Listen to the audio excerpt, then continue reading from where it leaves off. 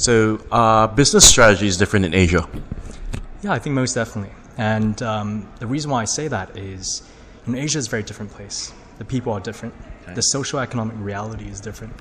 The cultural identity is also very different. And all this difference inevitably requires, a localized approach towards strategy.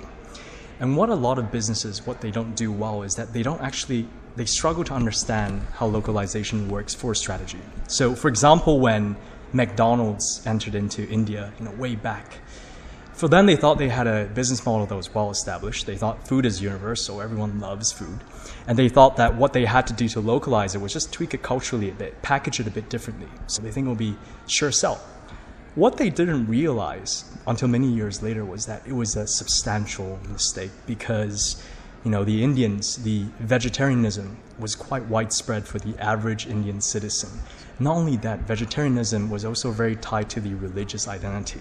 So the backlash was actually quite severe. There were a lot of anti-beef protesters attacking and vandalizing Ronald McDonald statues as well.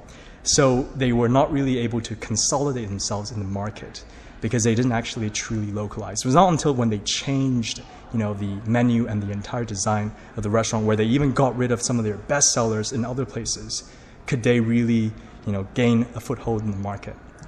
And I think what that brings to point is the fact that there's no one-size-fits-all strategy, especially in Asia. It really requires a more tailored approach where you understand the market much more, and that's the only way to go about it.